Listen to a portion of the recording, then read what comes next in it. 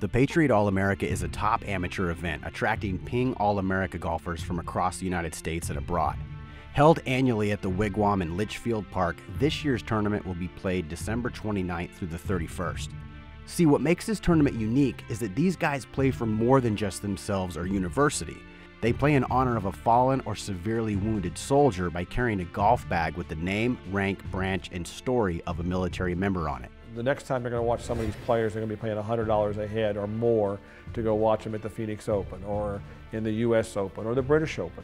5 years from now, we could be playing against each other on Ryder Cup teams or as partners on Ryder Cup teams or, walking down back nine at Augusta. These guys are good.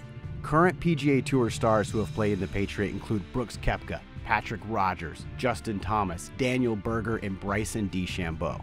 The winner of this year's Patriot All-America Invitational will receive a sponsor exemption into the Web.com Tour's Air Capital Classic, giving one lucky golfer a chance to launch his professional career.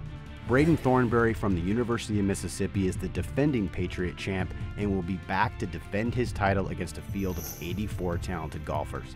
The Patriot All-America is free to attend, and it's your chance to see the golf stars of tomorrow. For more information, visit patriotallamerica.com.